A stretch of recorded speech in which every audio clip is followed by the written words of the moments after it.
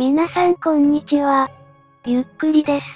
本日は、ラーメンが出てくる怖い話の一本をお送りいたします。どうぞゆっくり聞いていってください。幽霊の出るラーメン屋とかの話があればいいけど、なければラーメンメインの話でなくてもいいです。昔他県まで有名なラーメン食いに旅行に行った。で、現地でタクシー捕まえてそのラーメン屋までお願いしたら、運転手が妙に俺の顔を見てくる。何かありましたかって聞いたら、すいません、なんでもないんです、と言ったっきり黙ってしまった。そのまま20分くらい乗ってたけど、降りる時にも何か言いたそうにこっちをちらっと見てた。変な人だなって思いながらラーメン屋に入ってラーメン頼んだんだけど、食ってみたら驚くほどまずい。正直ラーメンなんてある程度うまいのは当たり前で、まずく作る方が難しいはずだ。でも周りを見ると、他の客はいかにもうまそうに食ってる。俺は臭くて、店には悪いけど数口食べただけで残してしまった。この土地特有の味付けなのかと思いながら店を出ると、店の駐車場からあのタクシーが出てきた。俺が驚いていると、お兄ちゃん、別の店紹介するから乗っていきなよ、と声をかけられた。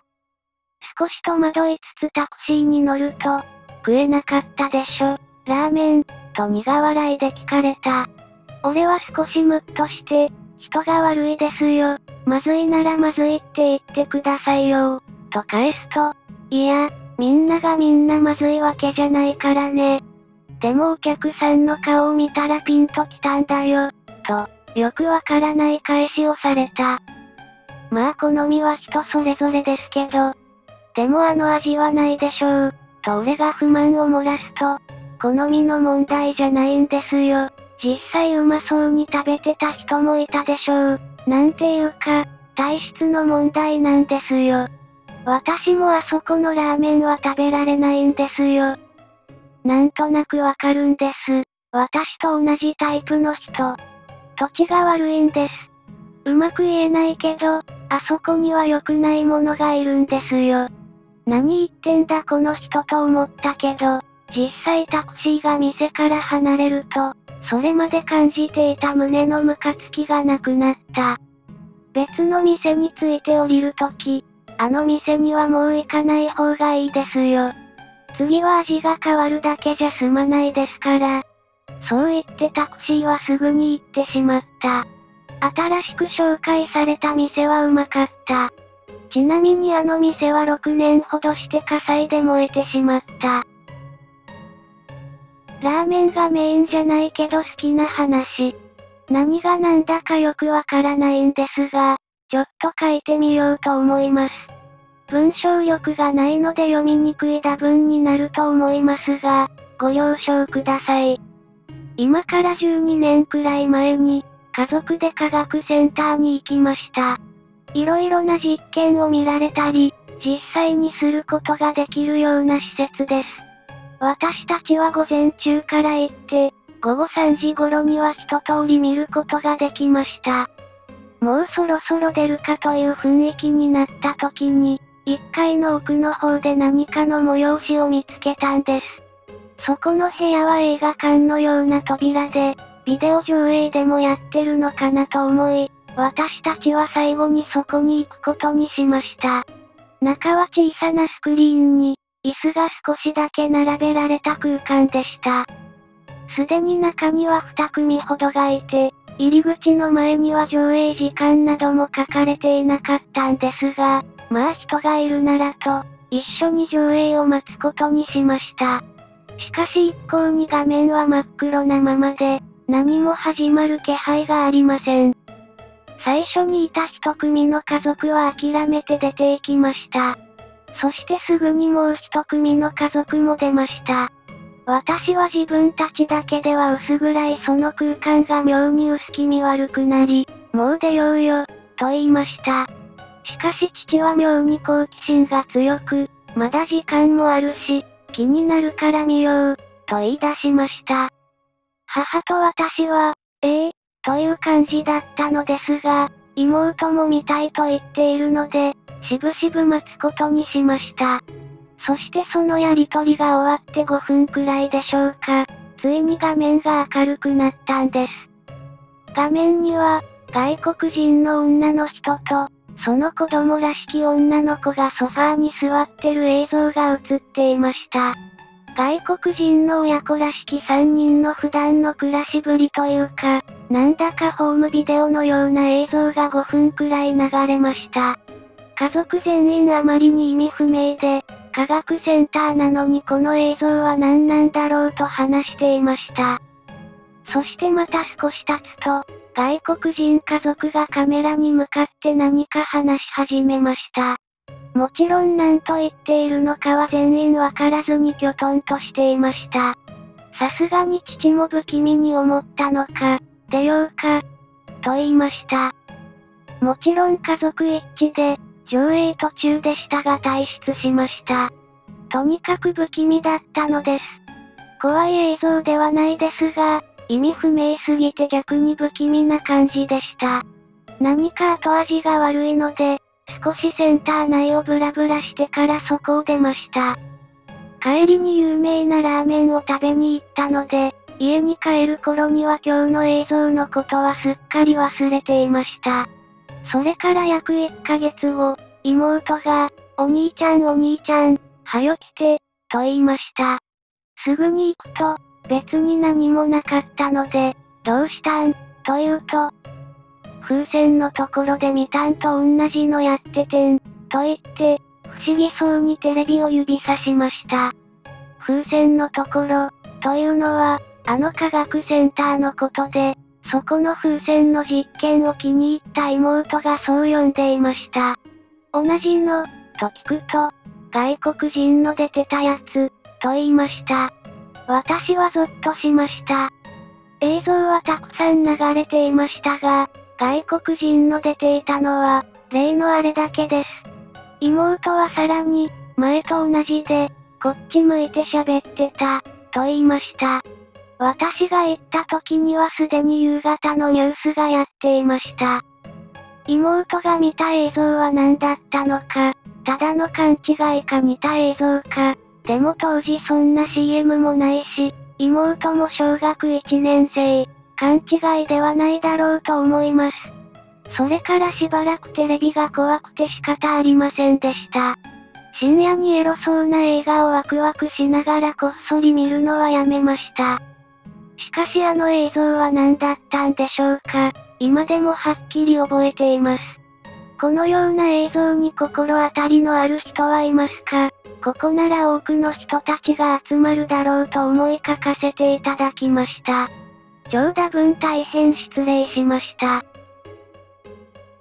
週末に友達のとこに遊びに行った帰りの夜、T 県の山の中を走ってたんだけど、途中で閉まってるレストランを見かけてから、20分くらい人家も何もない中を飛ばしてたら、前方に白い服を着た小男が立ってた。じっと森の方を見てるから、なんだろうと気になったので通り過ぎざまに見たら、ラーメン屋の出前みたいなおっさん。地面に出前のケース置いて、割烹着みたいなの着て白い帽子をかぶってる。びっくりしてそのまま通り過ぎたんだけど、後から思い出したら、近くにはチャリンコもバイクもなかったんだよね。ちなみにそこから先には30分くらいは店は愚か人からしきものも全くなかった。聞いた話。東京の某私鉄線沿いにうまいと評判のラーメン屋があったそうだ。そこは不愛想な主人が一人で経営していたそうで、あまり態度の良くない主人でも、味がいいので客足は絶えなかったらしい。ある日その主人が病に倒れた。なかなか病気は良くならず、結局主人は亡くなってしまった。店は主人の一人息子が継ぐことになった。修行はしたものの父のようにうまくいかず、前のように客は来なくなった。客は、味が落ちたやら仙台にはかなわんなどと言い、客足は遠のいていった。だがある日店主の息子は、味の秘密が分かったと言い、突然味が元に戻ったのだ。客はまた増え、前のように満員になる日が続いた。だがそれと同時に変な話が流れた。その店のバイトが閉店の片付けをしていると、ふと店の裏の鍵付きのゴミ箱の蓋がずれているのに気がついた。そのゴミ箱は店主の息子しか開けられない。興味が湧いて覗いてみると、そこには大量の猫の骨が入っていたそうだ。人間の胎盤やら猿の骨やら、ラーメンの出汁の都市伝説って結構あるよな。夜遅くに腹が減ってしまいラーメンでもと出かけた。CD を聴きつつ歩いていた。最近見つけたラーメン屋でなかなかうまい店だ。帰りも CD を聴きつつ帰っていた。しばらく歩くと、キャハハ、と、女の子の笑い声がした。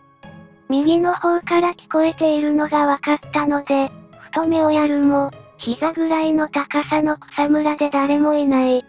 不思議に思ったが、深く考えずに無視した。見えてないんじゃないの？わかんないんだよ、キャハハハ、とさらに聞こえた。どうも二人いるようだ。そこであることに気づいた。結構な音量の CD ウォークマン越しに真横から声が聞こえるなんてありえない。それに声は幼い子供の声だ。こんな時間に子供がいるわけがない。すぐに走ってその場から離れた。声はもう聞こえなかった。近所の中華屋でラーメンを食ったんだが、金を払おうとしたら店主がいらないと言うんだ。今日でお店終わり。あなたが最後のお客さん。ひいきにしてくれてありがとう。これ、お土産、と、折り詰を2つくれた。俺は何と言っていいかわかんなかったけど、とても残念です。お土産ありがたく頂戴します。どうもお疲れ様でした、と軽く挨拶して店を出たんだ。折り詰の中を見たら、餃子やら春巻きやら唐揚げやらがみっしりと詰まってる。これはちょっと一人じゃ食べきれないボリューム。面白い体験だな。でも得しちゃったなと楽しくなってさ、帰り道で友人に電話して経緯を話してから、今俺んとこに来たら中華オードブルがたらふく食えるぜって誘ったんだよ。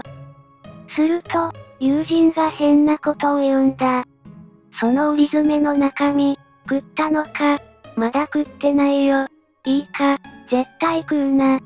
それから絶対アパートに戻るな。そうだな、駅前のコンビニに行け。俺が車で迎えに行ってやるから。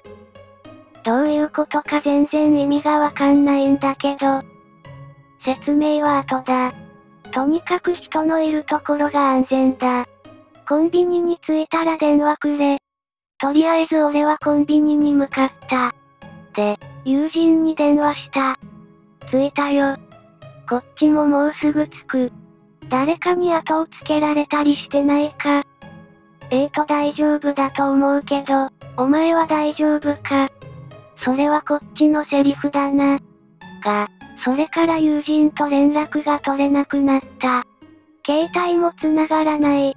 小1時間コンビニで待ってたけど、友人は現れない。友人が言った、絶対アパートに戻るなというのがなぜか頭に残ってたから、ネットカフェで朝まで過ごして始発で実家に帰った。今も実家でゴロゴロしてる。他の友人に尋ねても、やはりそいつとは連絡が取れないそうだ。そろそろ学校も始まるし、友人の消息も気になる。ちなみに折り詰はコンビニのゴミ箱に捨てた。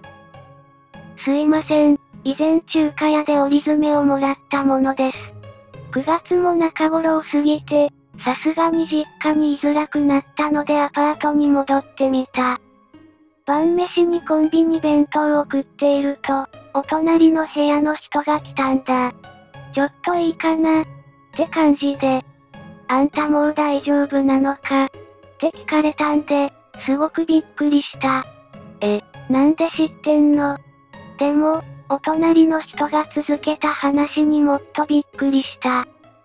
夜中に柄の悪い男があんたの部屋のドアやら壁やらをガンガン蹴ってたんだよ。借金かなんかでヤクザとトラブったのかと思ったよ。しばらくあんたの顔も見なかったしね。でもあんたも戻ってきたしね。まあ詮索はしないよ。帰ろうとする隣の人を引き止めて聞いた。それはいつ頃のことですか？8月の終わり頃と先週くらいかな。先週のはしつこく蹴ってたから、警察呼ぶぞって言ってやったらすぐ引き上げたみたいだけど。あんた、もしかして知らなかったの？俺は半笑いな感じでうなずいた。お隣の人は無言で出て行った。俺も即部屋を出た。それからはカプセルホテルとかを転々としてる。実家にまた戻るのがいいんだろうけど、家族によくわからない災いをもたらしそうで、正直怖い。とにかく、消息不明の友人に話を聞くのが解決の近道と、学校の知人と連絡を取り合ってるが、未だ音信不通だ。どうしよう。すいません。以前中華屋で折り詰めをもらったものです。消息不明の友人が、自殺していたことが判明しました。俺は学校を辞めました。アパートも引き払いました。多分これで終わりになるでしょう。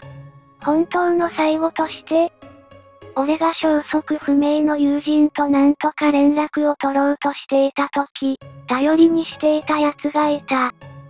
そいつは友人と古くからの付き合いで、そいつならば友人の居場所の見当もつくんじゃないか、俺はそう思ってた。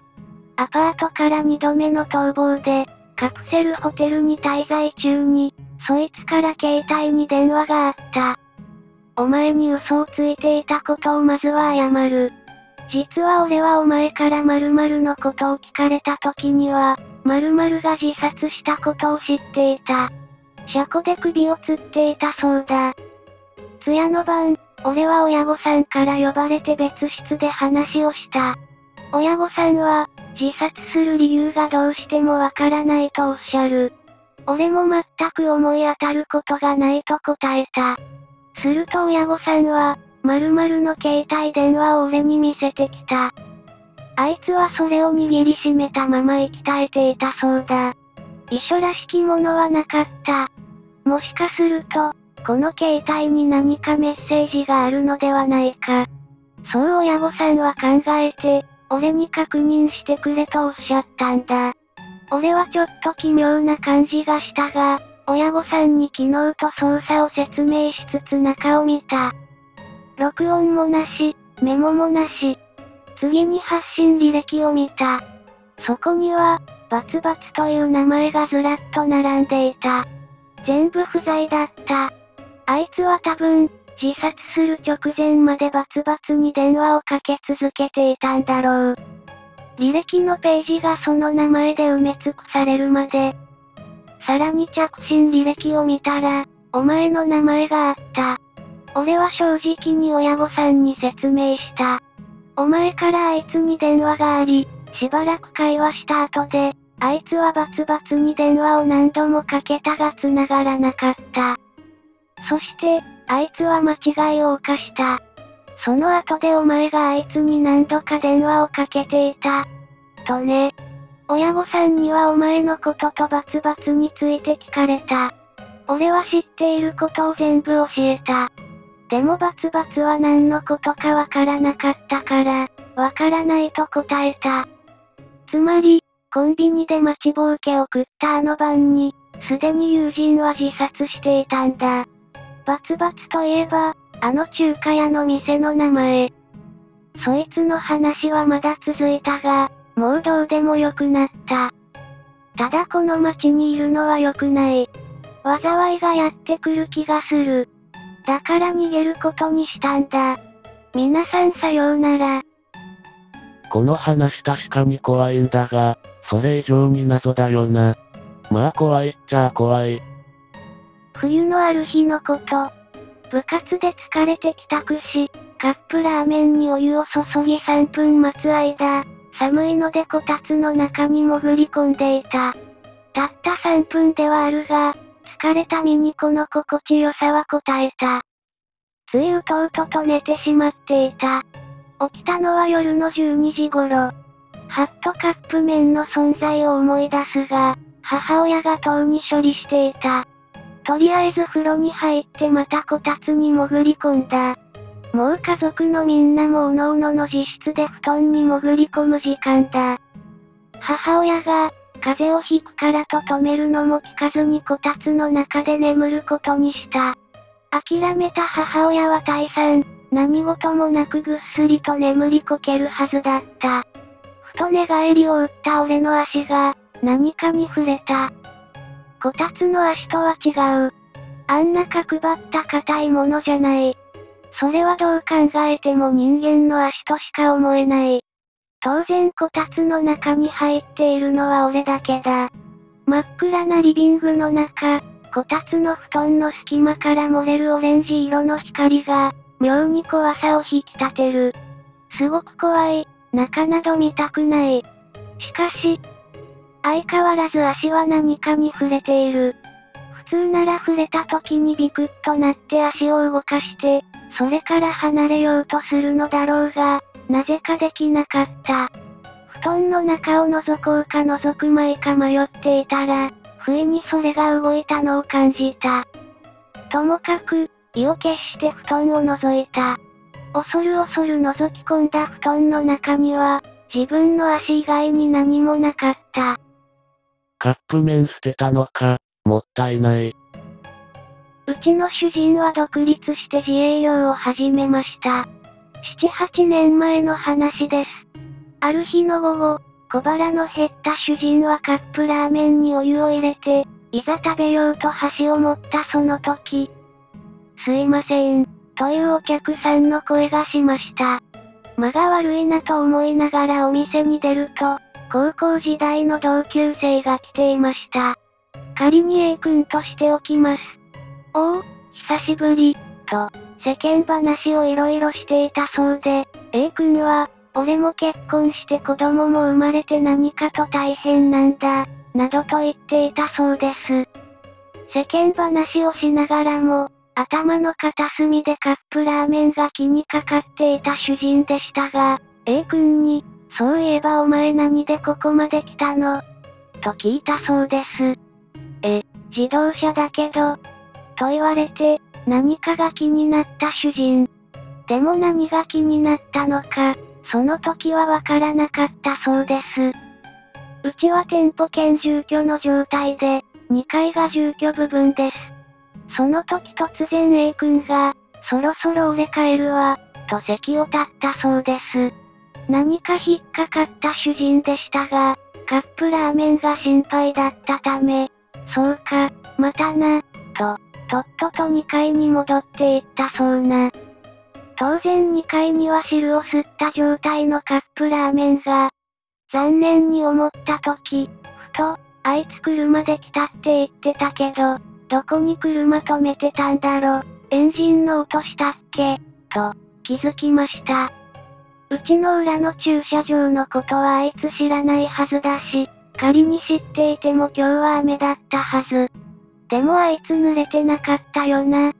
で、その数週間後、偶然また別の同級生に会ったそうです。おー、久しぶり。お前今何やってんのなどと話し、しばらく盛り上がっていましたが、不意にその人が、そういえば A 君が亡くなった話聞いた、と切り出したそうです。A 君と仲が良かったその同級生の話では、本当に急に亡くなってしまったようです。風の菌が脳の方に回ってしまい、ほんの数日の間に、最後まで意識が戻らないままだったと。A 君が主人の店に姿を見せたと思われるその頃、A 君は意識がないまま入院していたということです。なんでうちに来たのかわからないけど、あいつ心残りがたくさんあったんだろうな、と言ってました。数年前に高田の馬場の裏道にあるとあるラーメン屋に行ったんだけど、そこってカウンターが標準より高いから、普段は寸胴の中身が見えないんだよな。だけどその日に限ってたまたまカウンターの仕切りが取れてて、ほんの少しだけ中を見ることができたんだ。いつもは夫婦でやってるラーメン屋だけど、その日は旦那しかいなかった。ほんのちょっと垣間見た寸胴の中に浮かんでいたものは、崩れた女の顔だった。と声を出してもう一度見ると、そこにはスープの入った鍋があるだけだった。気がつくと店主も不思議そうに俺を見ている。まだ心臓がドキドキしたが、一度咳払いをして座り直した。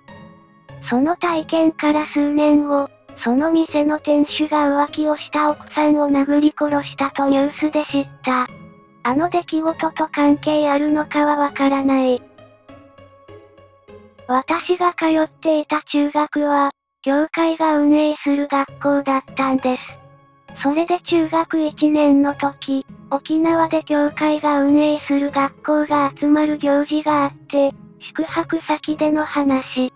その宿泊施設は結構古い感じで、宿泊施設っていうか、どっちかといえば病院のような感じだった。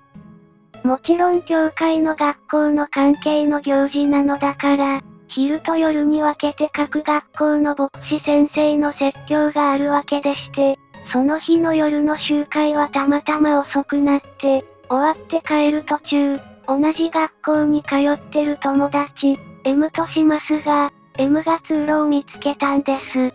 突然、みんなあそこに通路があるよ。そういう M が指さす先には、薄暗くて肝試しには良さそうな通路が一つ。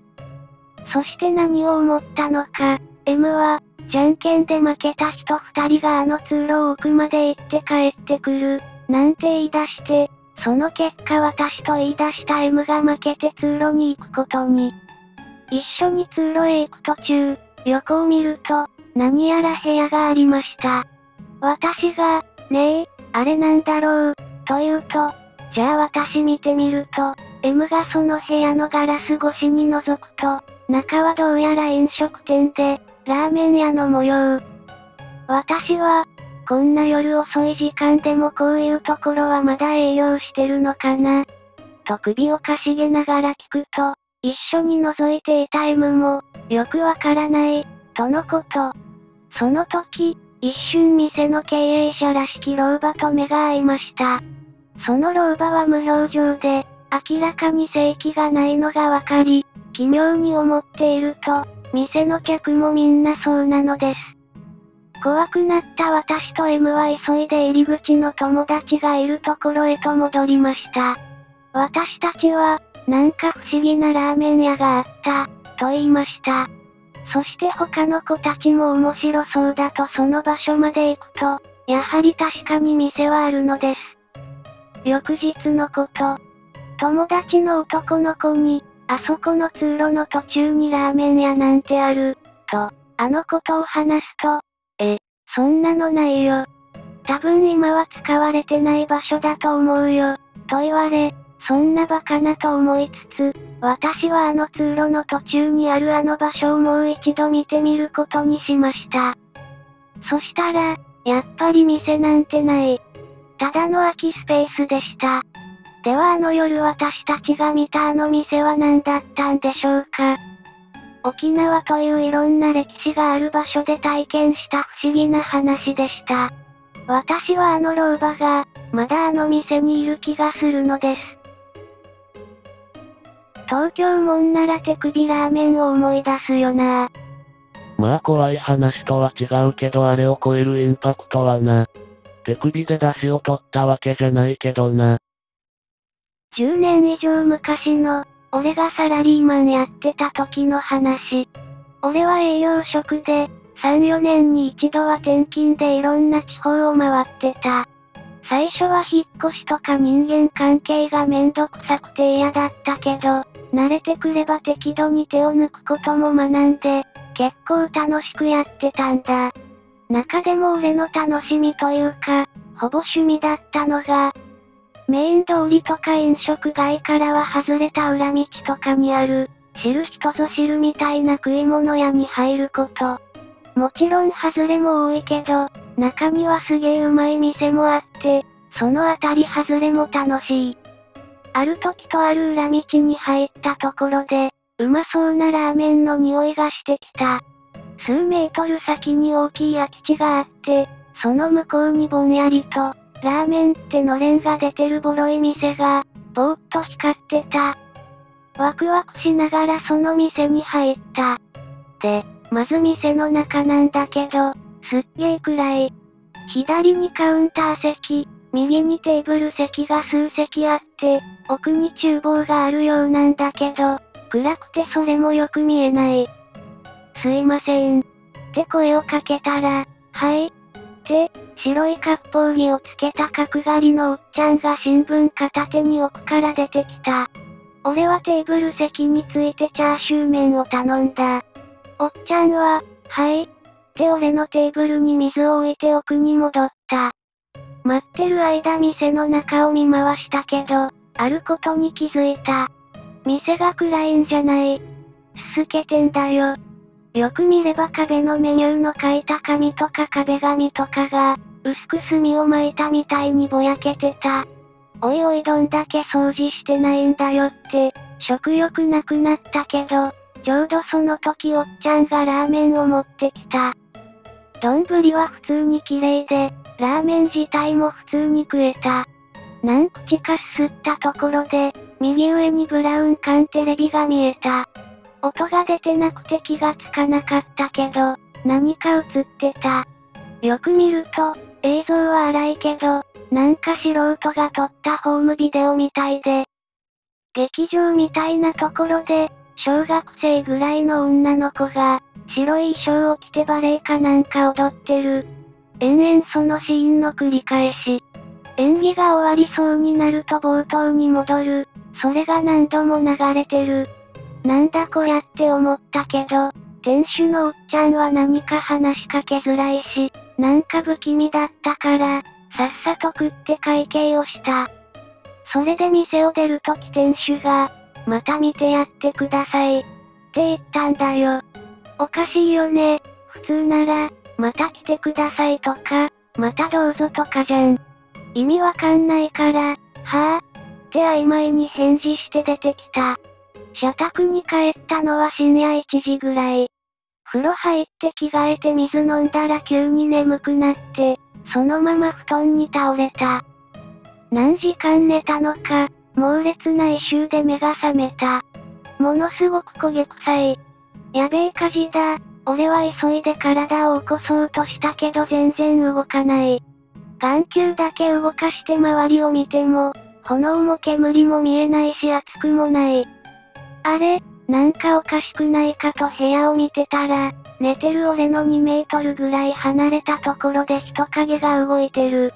なんか規則正しく動いてて、しばらく見てたら、踊ってるんだって気づいた。そしてあのラーメン屋で見た映像を思い出した。あの女の子と全く同じ動きだった。同じことをずっと繰り返してるんだよ。でもあの時と違うのは、女の子の腹のあたりに、あの店主のおっちゃんの顔が張り付いてる。無表情で視線はどこにも合ってない。女の子は影になってんのか、もともと黒いのかわからないけど、顔は見えなかった。俺は気が遠くなって、気がついたら朝だった。洗面所で歯を磨いてる時に、泡を吐き出したら少し黒かった。以上はその夜だけで、あとは何も起きてない。そのラーメン屋にも行ってない。暑い夏はラーメン階段に限るよな。高血圧でラーメン自体が怖い。